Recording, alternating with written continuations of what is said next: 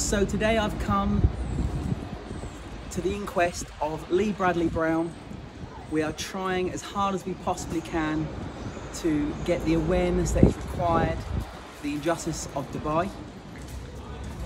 I can clearly see in my time in the courtroom the SCDO actually acting on behalf of Dubai, and they're actually looking for the interest of covering their own misguidance to the family of Lee Bradley Brown, which he did die. And if we don't stand up and say something today, and if we don't have a voice, maybe it's my father that I'm next at the inquest for. Torture is real, it's happening, it has to come to a stop.